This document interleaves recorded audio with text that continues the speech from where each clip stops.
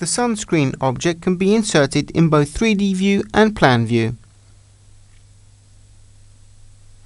Let's operate in the floor plan view and use the steel columns here as a guide.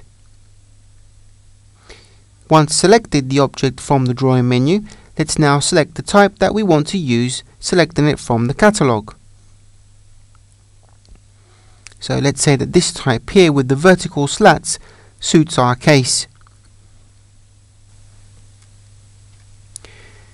With an initial click, the object is linked to the mouse cursor, and with the F7 and F8 function keys we can rotate it and set the correct positioning.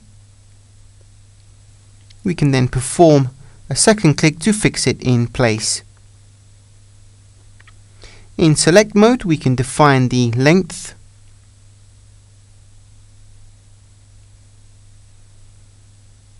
and in 3D view we can then set the height.